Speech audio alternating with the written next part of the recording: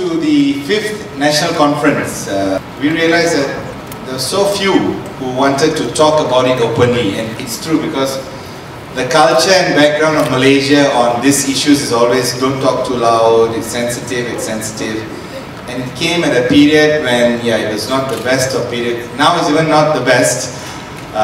This nation, every moment is difficult to want to unpack and change that notion of race relations. So in 2006 we started with a series of training on non-discrimination, bringing 40-50 people of all ethnic groups together for 4 days to discuss what was in their mind that they were not able to speak out openly. So that safe space provided a lot of insights about what Malaysians really thought. And so this we call, the thought bubble, the secret thought bubble. And that bubble normally is only spoken in hush-hush among your friends, your family. But I think if we don't get a chance to talk about it and understand where we got these ideas, that will be Malaysia's legacy for generations to come. And I think that's something we want to stop. I remember in one of the workshops, we always end the workshop with a very symbolic memorial ceremony to the tragedy of May 13. Because that's the boogeyman that the ruling party, those in power, is always used to threaten anyone trying to discuss history. But for me, what I remember was, all we did was just sit in a circle. We put some flowers in the middle and we played some music and said, let's reflect about the tragedy that was a tragedy for all groups in Malaysia. All Malaysians suffered. Either you lost a relative or a friend or somebody, and then people started breaking down and crying. They said, oh my. Then they started telling their stories. There's some older gentlemen and women there who said, I had so much in my heart to say about it, and this was the first time I could speak openly. Then we realized that this tragedy was a tragedy for all Malaysians. One death is a death for all Malaysians. And then that was a nice closure for this group, that they were able to talk, share, cry about it. But this is something the nation has not done at all, because we're not allowed to unpack that political history of Malaysia. So we hope that through such conferences such as this, we get a chance to talk openly, to discuss, to share, and also to give ideas how to move the nation forward. And it always mirrors what's happening in the political scene in the country. When there's a political crisis, then people exploit ethnic relations and race relations to the maximum. So this is Komas in 2006 starting a program when no one else was really doing it. And we're so happy to say that next year, in the 10th year of the program, we've done 5 conferences and been able to hold on to this. We've done short videos, and the videos, the only idea of the video is that to spark a discussion. So this program is among a few other programs of Komas that was started in 1993.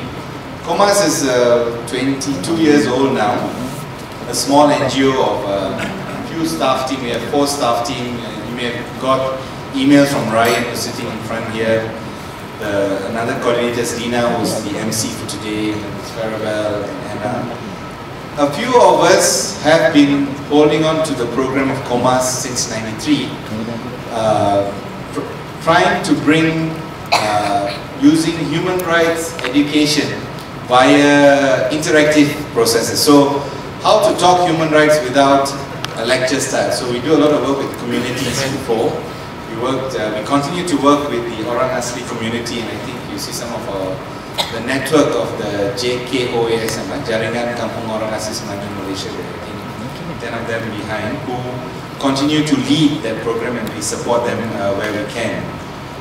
We have a very extensive program called the Freedom Film Festival. It's a human rights film festival. It's running in its 13th year this year. And it goes to different cities, and every year 3 or 4 local Malaysian films are highlighted. So this is among what Komas does for our work for Malaysia in the last 20 over years. It remains small organization. Like most NGOs in Malaysia, we don't have that 20, 30, 40 staff to try to take it forward. It's a few staff and many volunteers who take it on. So I'm hoping that today with this discussion, we will be inspired by our speakers. And so I want to give a big thank you to all those who have taken the trouble to travel, to come, to prepare for this. And I want to give a special thanks to our guest speaker for our keynote, Mr. Phiroshaw Camay from South Africa is in front, so can you give him a hand, please. Phiroshaw, thank you. I see Mr. Rafiz from Singapore, from the NGO Marwah, can you give him a hand, he's also in front here. And the whole Malaysian set of speakers, there's a whole group of them, and I think we'll introduce them properly later via the moderator. The reason we invited neighbors and friends from South Africa and other countries is that I think we need to learn from their struggles to inspire some new ideas for us, okay? And this year's theme, on the path to non-discrimination. So we were quite hopeful and positive that all is not lost, that we are on the path. And we are saying no to racial politics. So this is a big, big question in Malaysia. Even despite such good roads, such good buildings and infrastructure, all those very slow internet, but everything else is quite fast.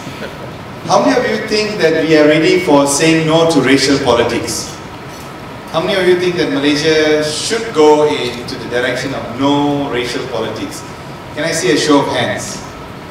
Okay, even the house is like almost there, okay? So most of people, our hands are up, and we need the same hands up in Parliament today. If we ask this question in Parliament, how many agree to saying no to racial politics? It's going to be difficult because our political landscape, the party political landscape, was started off with an ethnic framework in mind. And that's why we are stuck, because that ethnic framework is still dominating that Malaysian landscape. And I think it's time for us to say, that's old politics and we need to find a way to move forward. Many countries have changed their political history, and I don't think there is any justification for us to say, well, that's how it was, so we must continue. I think it's up to us, the Malaysian citizens, who actually has given a lot of strong messages to many parts of society that we need to change.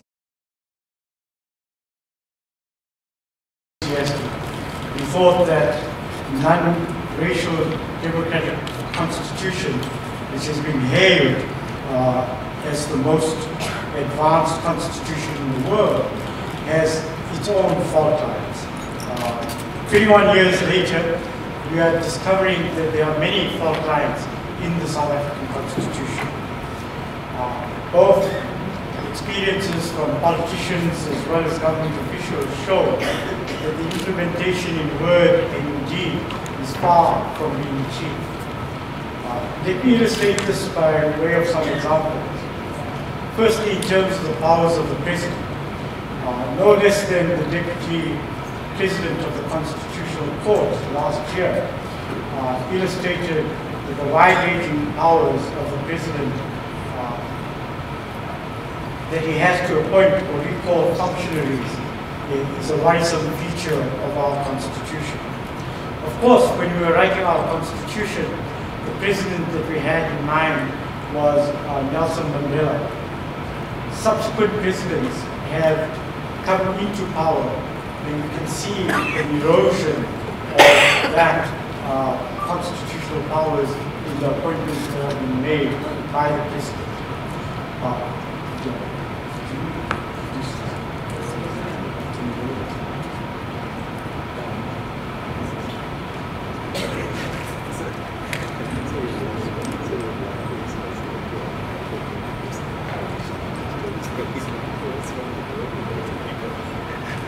Sorry, I'm not as tall as Jerald.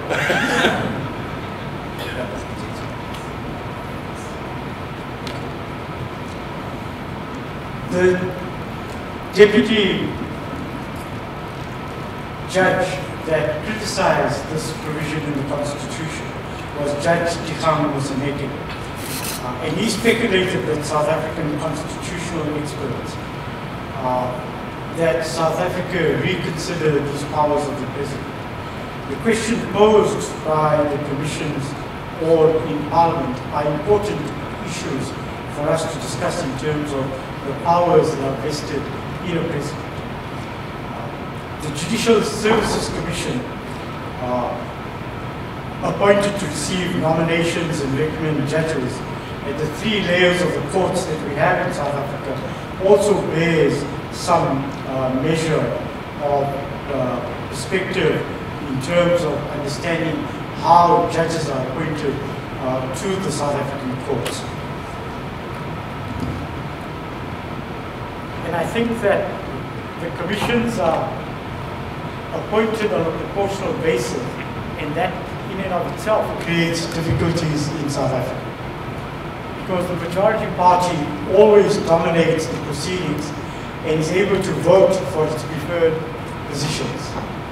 A further fault line in this regard is the fact that members of parliament vote on the basis of decisions that are made in their caucuses and not on the basis of their conscience. So let me illustrate this with 2 separate examples. The one was a vote on women's issues in parliament, and the other was a vote on the abortion bill that was passed in parliament. MPs who opposed the ruling party positions were quickly redeployed to other positions within the government. And many Christian and Muslim MPs absented themselves from the House on the occasion when the vote on the abortion bill was taken some years ago. A further provision in the Constitution is establishing Chapter 9 institutions.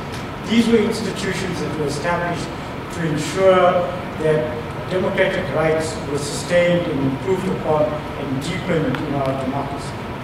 So we established things like the Gender Commission, the Human Rights Commission, the Election Commission, and the Public Protector. All of these commissions, when they came into conflict with cabinet ministers, have found themselves restructured, their budgets cut, and functionaries moved out. In the past 2 years, the independent public protector who visited Malaysia a couple of months ago and who reported on various abuses and corruption in various government entities and departments has come under severe pressure and personal criticism from members of the ruling party. Her position has never been defended by the ministers in cabinet. Instead, it has been left to civil society to defend her and the reports that her commission has produced. We've also constructed something called the Demarcation Board. This was appointed to demarcate provincial, municipal, and ward boundaries to ensure that the vote of each citizen was equal to the vote of other citizens. In recent times, though, provincial boundaries have been shifted and municipal boundaries have also been shifted and re-demarcated to ensure that the majority party retains its hegemony over these jurisdictions. Like yourselves, we have had affirmative action legislation passed in South Africa. This was to obviate the marginalization of indigenous communities in South Africa. We embarked on an aggressive policy of affirmative action. However, consonant with other countries, merit and competency has quickly been thrown out of the window, and political appointments replace these scientific selection procedures that we put in place. So instead, ministers will appoint functionaries of their political allegiance and use cadre deployment to the detriment of public service. Like other countries, we've also experienced a tremendous amount of tender corruption. Almost 700 billion rands, it has been estimated, has been lost by the fiscals to tender practices at every level of government. In recent years, we've seen xenophobic violence. Twice in the past 10 years, first in 2008 and more recently at the beginning of this year, various migrant communities from Ethiopia, Somalia, Congo, Mozambique, and Zimbabwe living in South Africa have been attacked. Their stores have been looted, their houses have been razed, they've been physically attacked, and many have been killed. Few, if any, meaningful prosecutions have taken place, and many of these communities are attacked mainly for economic reasons, primarily as they own successful businesses and are abused or causing poverty and unemployment, buying up property in poorer communities or establishing their own religious or secular schools. Counter-deployment, as I have suggested, the ruling party has also deployed its own members to practically every structure and sphere of government throughout the country. This has had various negative consequences. Capacity and competency has been sacrificed and corruption has mounted and impunity has increased. The military and police services have suffered a similar fate, rendering both ineffective and often an embarrassment to the state.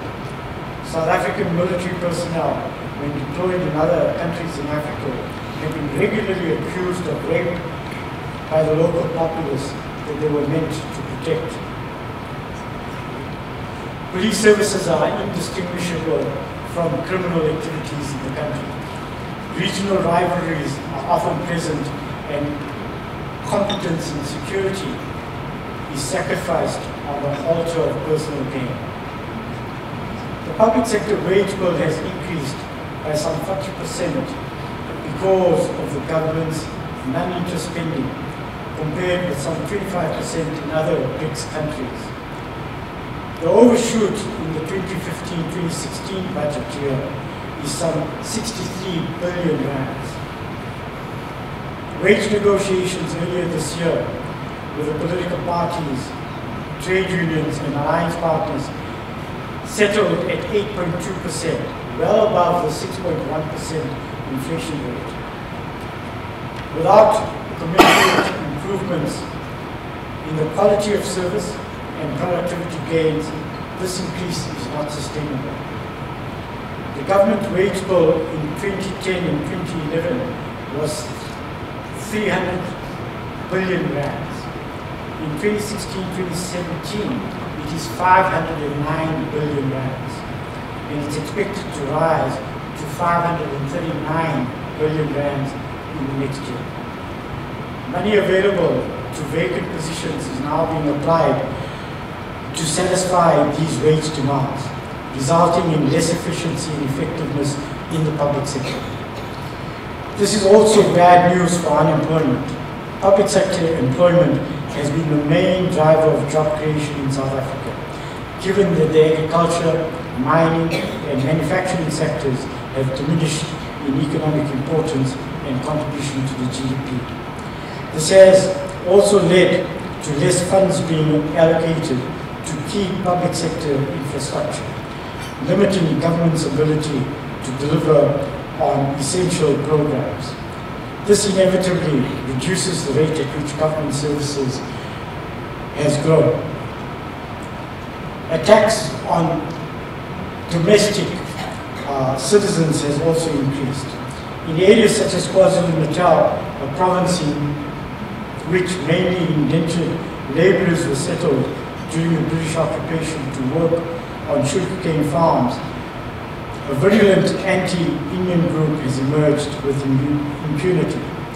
They have proposed slogans such as, "The only good Indian is a dead Indian." The police and the prosecuting authorities have failed to act successfully against this group and its leaders. Now, I think it's important to bear in mind also what has happened regarding the students' uprisings that we had last week. In June '76, when the students took up the struggle against the use of Afrikaans in the classroom, it took almost 12 hours for the rest of the country to know what had occurred on that fateful day. There were at that time only 5 telephones in Soweto, owned by a few black doctors and businesses. A few days later, coloured and Indian school children in Johannesburg and later in other parts of the country joined the protests until schools in the townships across the country were shut down. These actions took place in various racially divided apartheid-established communities. It was only in 1993, when the United Democratic Front was established, that racial groups came together, united in the common objective to overthrow apartheid. 7 years later, when Mandela was released and the country embarked on an ostensibly non-racial future, did these groups come together and work together. However, last week, across the country, university students closed the universities and demanded a 0% increase in university fees. The universities had proposed a 10% increase in fees, which indigenous students could not afford. After 3 days of protest, including an attack on the parliamentary precinct in Cape Town, the legislative capital, and the next day in Pretoria, on Friday last week at the Union Buildings, the administrative capital, President Zuma announced that there would be no fee increase in 2016 and established several committees and commissions to investigate the students' grievances. What was salutary of the student protest last week, to my mind, was that students across the racial divide were united on their campuses. Students of all races and classes stood firm and joined protests and sittings throughout the country. Students used social media so effectively that 200,000 tweets were made on Thursday last week and over 100,000 on Friday last week. The use of the leadership has also changed.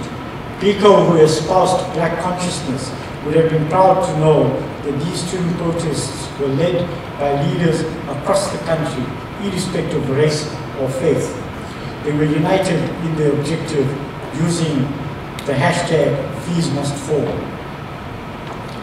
I think in the history of South Africa and the history of Africa, various positions have been taken. And these positions have their roots in colonialism. And partly it was colonial imperialism that has steeped the notions of slavery in our countries. Slavery throughout the ages has been premised on the notions that a slave is a commodity. This notion is steeped in property law in the West. That a slave is a chattel, the slave is invisible, the slave is the property of and inherited through their slave status. That the condition of slavery is perpetual, and the slave is property, and the slave is kinless, marginalized, and an outsider. Fanon, the Algerian philosopher, died when he was diagnosed with blood cancer, returned to Algeria from France, and in a period of about 10 weeks, wrote his book, Wretched of the Earth. To my mind, Fanon's voice is the voice of a native revolutionary, with a clear insight into his condition and that of the people around him. He avers that racism places one group below another. Fanon advanced the provocative view that decolonization was a Mancinian and violent process that renders ridiculous Western values. That the lived experience of both the colonizer and the colonized needs to be inspected.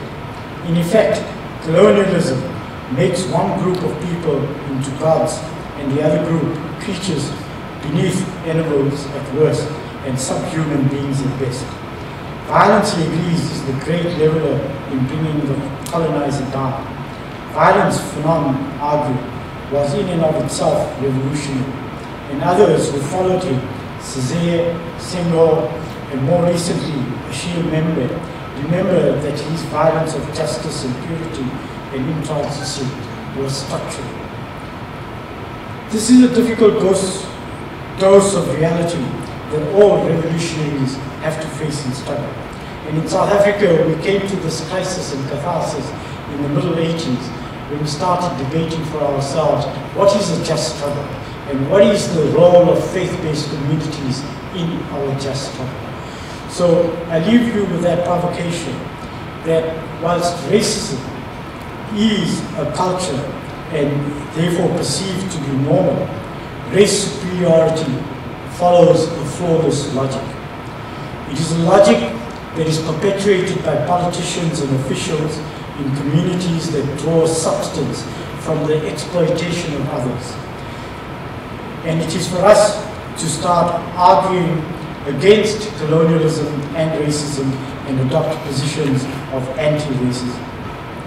In South Africa, we speak continuously, and I must admit, practically little of it, of a concept called Ubuntu. That I am a human being because others are human beings. That I am part of that humanity. Leaders of liberation in Africa, whether it was Nkrumah, Senghor, Kenyatta, Nyerere, Sekou Toure, Sankara, or even Kaunda, also spoke of the African communal spirit. This spirit was variously defined in African traditions and villages as humanism, dignity, integrity, and values. Later, African leaders adopted these concepts and accorded to these principles notions such as Ujuma, Harambe, and humanism. When we speak today of post-colonialism and post-racialism, we are speaking of the reversal, of the pushing back of colonialism and racism. We need to aspire to an era of anti-racism and reject race and race identity in every section of our communities. Hage, in his book in 2014, helpfully calls the past distinction between exploitation on the one hand and extremism on the other. Goldberg, in a book published earlier this year, adds racist articulation of racial dismissal. He says that this hides racism. He maintains it makes racism opaque and silently perpetuates racial power and privilege. And even in South Africa, 21 years after democracy, we still fill in forms that identify us by race. So we have to tick a box that says, are you white, Indian, colored, or African? And that in itself is an identity that we should reject. I am hopeful that the South African experience in the hashtag #FeesMustFall campaign is the incipient bringing together of youth to signal a deeper set of concerns about racial conditions. However, the structural conditions of wealth distribution and wealth gaps, unemployment and inequality in South Africa makes this a difficult proposition. Given the recessionary climate we face, the lack of economic growth, and the large number of almost 45% of youth that are unemployed, who are neither educated nor employable in our society, and which has a 40% HIV/AIDS infection rate under the age of 25, is a powder cake waiting to blow up. Racism in sport. We said that there could be no normal sport in an abnormal society, that we could never tolerate racist quotas in sport teams. This has been long forgotten by the sports administrators as well as the sport politicians. And unforgivable racial remarks expressed by a white attorney last week, acting on behalf of black minors suffering from silicosis, has raised the anger of lawyers in South Africa. Various members of the Bar Council have sharply raised the issue in our courts where the hearing is taking place. So these figments of people's imagination and this unthought of tweets and remarks that politicians, officials, and other people powerful in our society spark racial anger, frustration. And we had a very devastating situation back in 1948 when we had experience of the so-called racial riots between the Indian population and the African population in Durban. The media is not blameless in this either. Often not adequately and exhaustively researching an issue, they rely on anonymous tip-offs and ghost informers. The truth is sacrificed, producing a narrative which raises tensions. The number of complaints to the various media ombudsmen have increased over the past 10 years. So reporters who are lazy, newsrooms that are empty because of syndicated news that is being produced in South Africa cause these difficulties in our racially strife-torn communities. Coming from such a fractured society, far be it from me to provide advice or remarks to you. Safe to say that we have started a journey which is still a young one. It needs to settle down and sink its foundations deeper each day and aspire to do better rather than sink to the quagmire of despondency or inaction. To paraphrase Gandhi, we need to be the change we want to see. Thank you. My question is, Jerald mentioned just now the constant boogeyman that we always face when we talk about racism in Malaysia, and that's the 13th May 1969 riots that occurred, and it's been 45 years since that has actually occurred. And the thing that I would like to ask your opinion on, reflecting on your own experience in South Africa, is in the South African experience, the Truth and Reconciliation Commission was critical in terms of providing closure to the sins of the past. And it's been 45 years since 1969. My question to you, is it of any benefit for us today here in Malaysia to have a similar mechanism set up to address some of the concerns, issues, and some of those wounds that came out from that experience? Because today what's happened is that we prefer to not talk about it. We prefer to pretend like it never happened, or we use it as a boogeyman to scare people from some of these discussions. But some people who have actually spoken about it have said that such a process could instead open up old wounds, tear off scabs, and create more problems as opposed to solving them. But I would like to get your opinion on that, whether we should actually have a simpler process so that we can put it once and for all and move forward, because it seems like we're continuously living in the past when it comes to these issues. Thank you. The first, as you had mentioned about the Constitution, it's this paragon of a democratic constitution and all these provisions for fundamental rights. But a few other legislation in particular, South Africa has also gone further. You have the Promotion of Equality and Prevention of Unfair Discrimination Act, and then in the Employment Equity Act, the first part clearly stipulates what is fair discrimination and then what is unfair discrimination. And here we are in Malaysia in the midst of, I don't know, it's in some kind of limbo, but in some kind of process of crafting a Race Relations Act. But my question is, to what extent have these specific legislations governing public discourse, governing what is unfair discrimination, to what extent have they fostered good race relations, and to what extent are they, in what ways are they limited? And the second contrast about Malaysia and South Africa. So in Malaysia we have these racially constituted parties in the ruling coalition. UMNO, Malay, and representing Malay interests by its mission. Chinese Party, Indian, and various others in the coalition. South Africa's two main parties, at least, are not so. African National Congress and the Democratic Alliance. And maybe the newer parties, Economic Freedom Front, you could say, are representing a particular sectarian interest. But the African National Congress leading coalition and then the leading opposition Democratic Alliance. And yet, in some ways, the election outcomes, voting patterns are markedly racially delineated.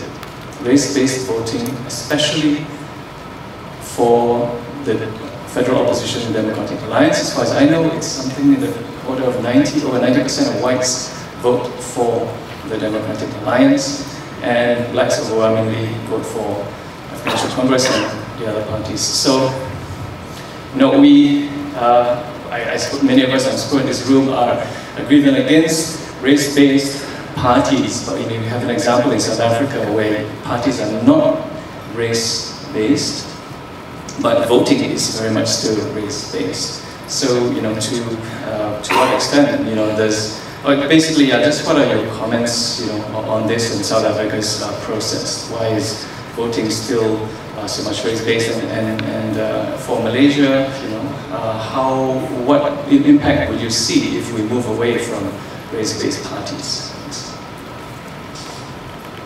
Okay.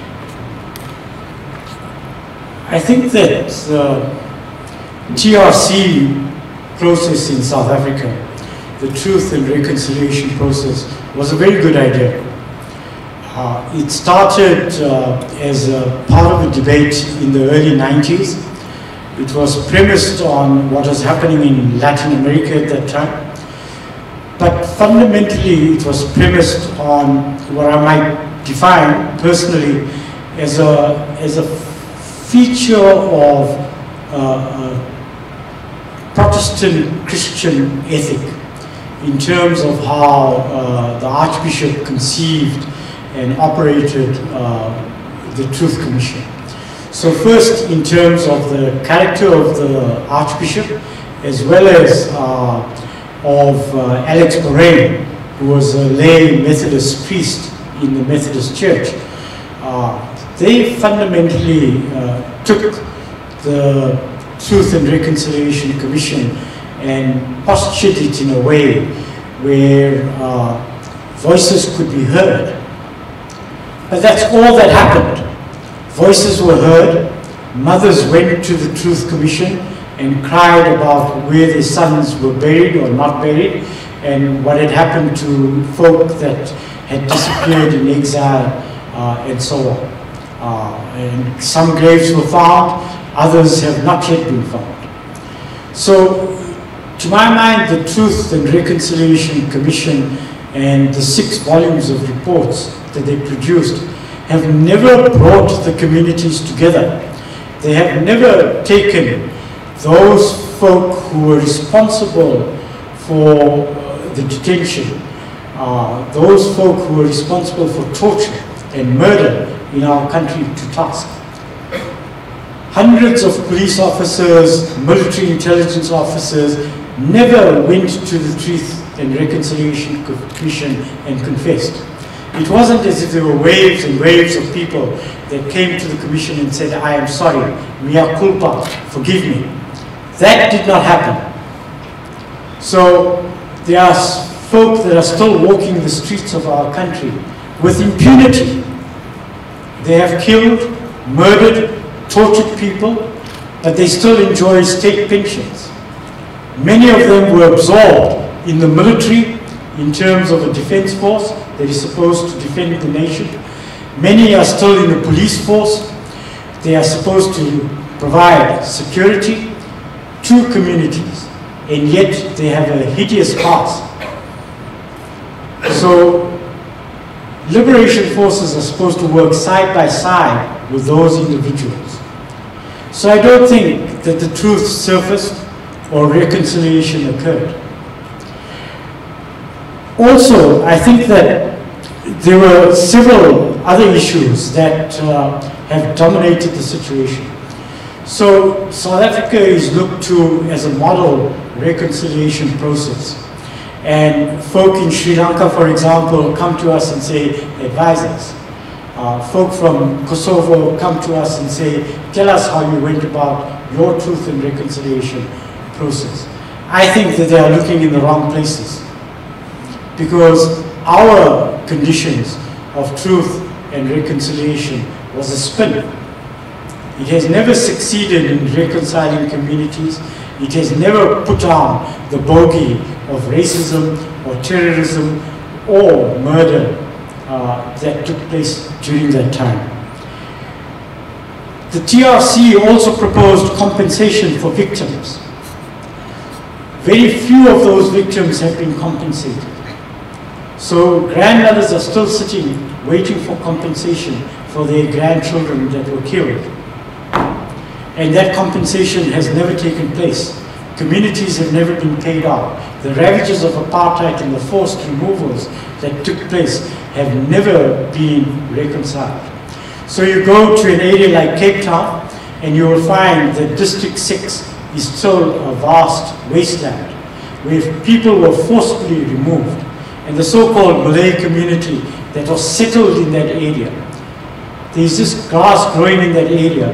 No houses have been constructed because there is still an angst 21 years later about who should own that property. And the capitalists, black or white, are sort of angling to take over that property. So there isn't a property reconciliation around forced removals or the Group Areas Act. Hundreds of thousands of people were moved from one area into another area. Many traditional African communities were moved, and the evidence is out there in terms of the Land Commission as well as other commissions that show that no forced removals have been repatriated. The other issue is also the prisoners. There are almost between 200 and 4,000 individuals that were imprisoned during the apartheid era. The ANC government has not forgiven those people, and many are still serving sentences. So there is a political divide around those folk that are sitting there charged with terrorism or sabotage. Some people have been released, others are still languishing in prison. And the Pan-Africanist Congress, for example, is asking that its members be released, and they have not been released. So there is a divide and a romanticism around the Truth and Reconciliation commissions. I think trust in the communities has not grown. So whilst people came to the Truth and Reconciliation Commission, and some confessed and some said we erred, the fact is that murders that took place, like that of Rick Turner, Ahmed Timor, and others, are still irreconciled. Their families still don't know who was the perpetrator who killed their sons or grandsons. So there's a lot of unfinished business around the Truth and Reconciliation Commission. If we turn to the South African Constitution and the race politics that plays itself out, I think the only hope is in turning these political parties into anti-racist entities. The notion of non-racialism fundamentally has a flawed analysis, and that is that it recognizes race. So I think that we have to aspire to anti-racism. We have to be able to say that there is no such thing as race, that we are all human beings. All of us have the same strengths, weaknesses, feelings, and emotions, and that you should practice those rather than race-based politics. And certainly the ANC, whilst it has the notion of non-racialism, if you look at the number of cabinet ministers, if you look at the number of functionaries, over a period of 20 years, you will see a downward erosion, that more and more African people are being appointed, and that folk that participated in the struggle are now being marginalized. So there is no merit appointments, even in political parties. People are campaigning on the basis that we must have a minister in this function or that function, based on that minister's race, not on the competency of that person. On the other hand, we have a virulent opposition that's coming up, a youthful opposition group like the Economic Freedom Front, which is spawned out of the ANC. And that's an interesting notion as to whether ruling parties break up and splinter, and that other groups emerge out of those ruling parties, and whether there is hope within the EFF as well. Fact of the matter is that when you look at the leadership of the EFF, you find very few people of other races and other groups in the EFF, in the leadership positions. And I think that is a worrisome feature as to how do you take these communities and make them accept a rightful role. Against that sort of position, I think that we also have to criticize the so-called minority communities. That the minority communities, whilst they might have participated in the struggle against apartheid, are now today fixated more on making economic gains. So they're into business and enterprise, looking at how they can get a share of the economic pie in South Africa. They are not interested in going into politics and playing a political role. So you'll find that young professionals, they'll aspire to becoming a partner in an international law firm or an international accounting firm, but won't say, can I take my skills back into government and function as a government official or a politician that can add weight to the community in South Africa. And I think that we need to recognize that fault line and ensure that university graduates participate fully. Because without that participation, we create the space, we create the vacuum for others to take over. Selamat pagi, saya Fatimah, anak perempuan vaksin, orang asli ya. Saya nak bertanya, adakah hak orang asal dan common law di Afrika dipelihara ataupun sebaliknya? Dipelihara ni saya nak tanya, adakah dipelihara dengan begitu baik ataupun tidak? Kalau di Malaysia, hak orang asal dan asli tidak dipelihara dengan begitu baik dan diskriminasi dari berbagai sudut. Itu saja.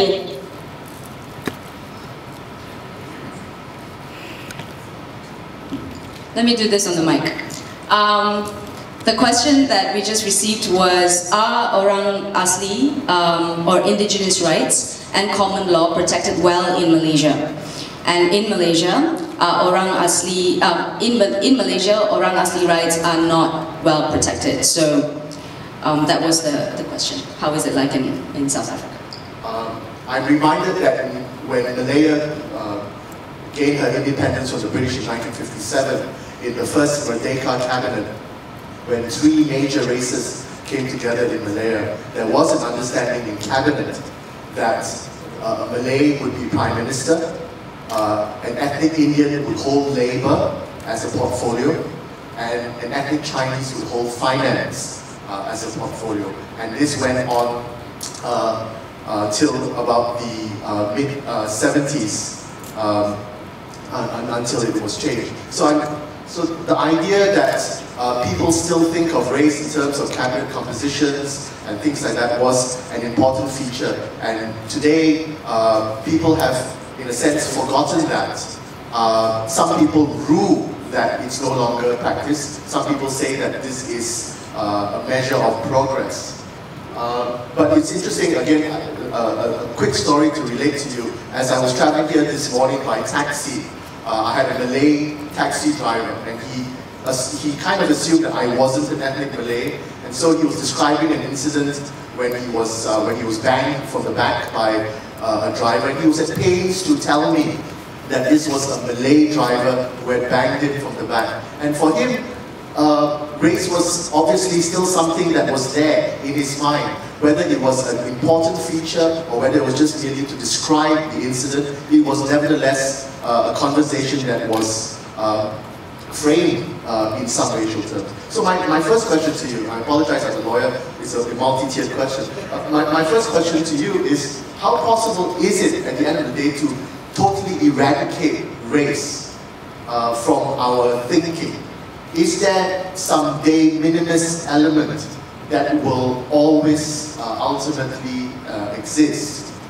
Secondly, when you look at the reforms in South Africa, we all followed it and we all cheered when apartheid was brought down and Madiba became president and things like that. But now looking on, many presidents later, now under Jacob Zuma, is there a sense that support for anti-racism and things like that is waning in South Africa?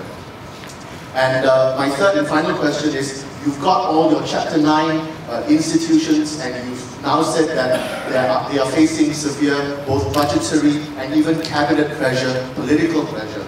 So how important is it, or how necessary is it to have an independent judiciary to uphold and to protect, and in some ways advance the very dynamic and important changes that were incorporated into the South African Constitution? Thank you very much. Okay, thank you very much. Let's go back to the constitutional provision and common law. I think it's a very fascinating question, because when the folk, the constitutional lawyers and the politicians were writing our constitution, they totally omitted the rights in terms of what was traditional customary law in South Africa. And I say this given the experience of the past 20 years, that there was initially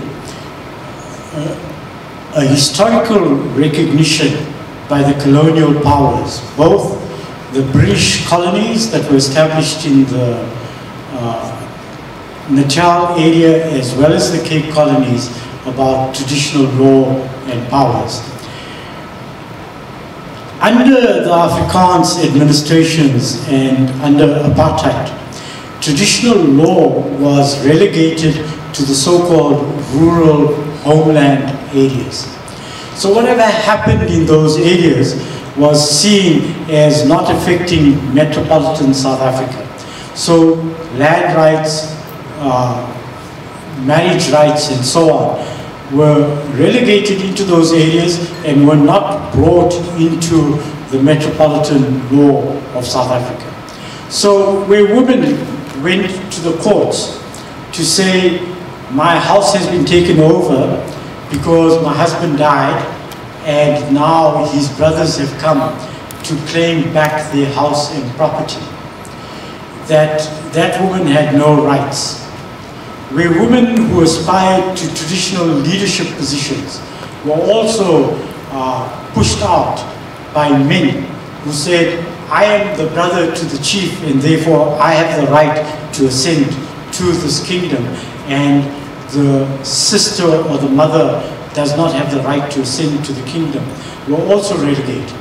So there has been a conflict in our laws regarding customary law. And this extends into other faith-based communities as well. So under apartheid legislation, Hindu marriages or Muslim marriages have never been recognized. The law was a Protestant law taken from Roman Dutch law.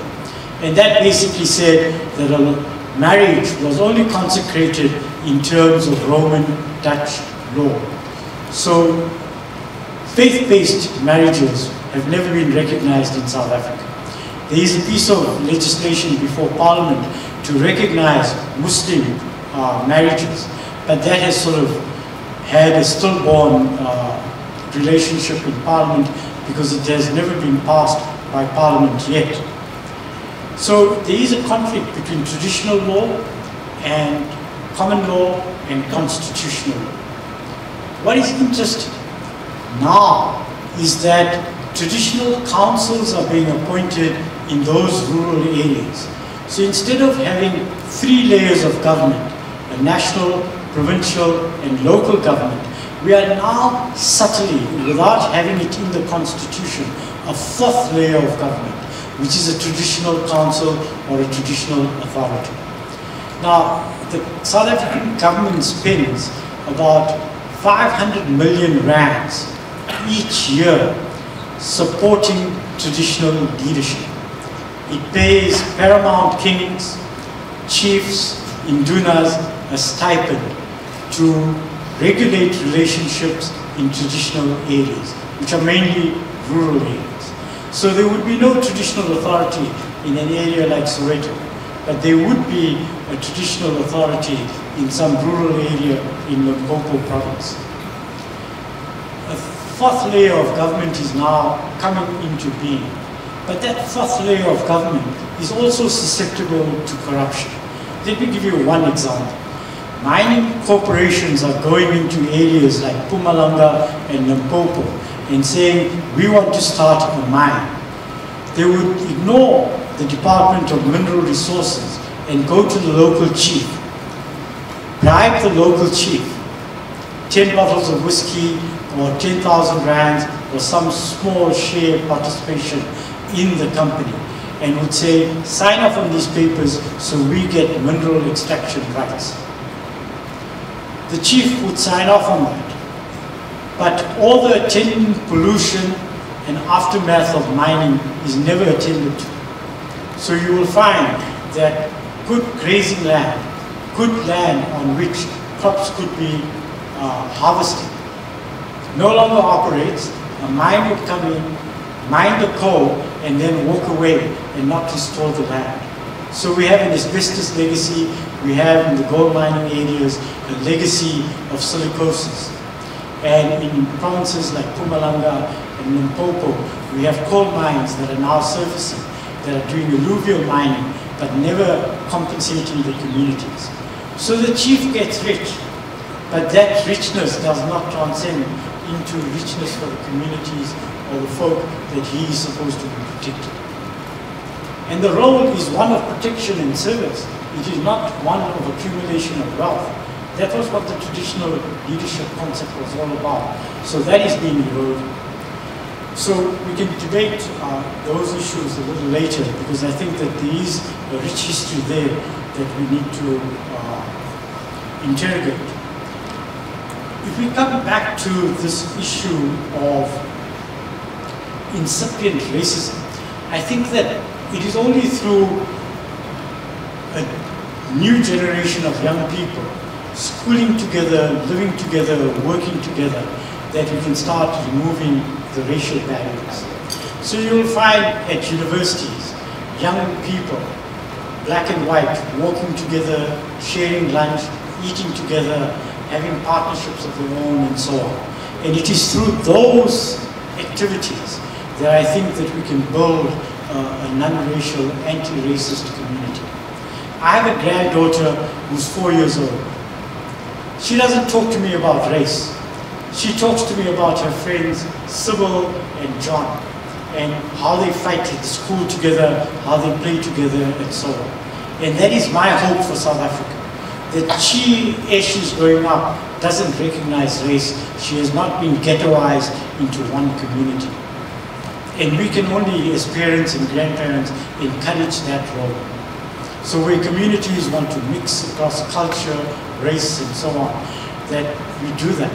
We also need to use our platforms in the various schools to ensure that people begin to understand the culture, the relationships. Faith-based organizations have to do a lot more work in these communities. So nearby our offices in Johannesburg, there's a large immigrant Somali community. There's also a local so-called Indian community. Both are faith-based in the Muslim religion, and yet they will not share the same mosque. They will not congregate together or pray together. So that disharmony tells you a lot about race-based politics in South Africa. It tells you that even faith-based leaders are not willing to stand up and talk about xenophobic violence. And we had that outbreak earlier this year. And very few faith-based leaders stood up and said, this is evil. That the Almighty never asked of us to be segregating communities in this fashion. So the silence of the faith leaders is something that we need to condemn, and that we need to encourage them to speak out and go back to the holy books and say, there is no race-based positions in our holy books. So why do we perpetuate that in our communities? In terms of the Chapter 9 institutions, I think that they have not been aggressive enough. That they have been pretty compliant.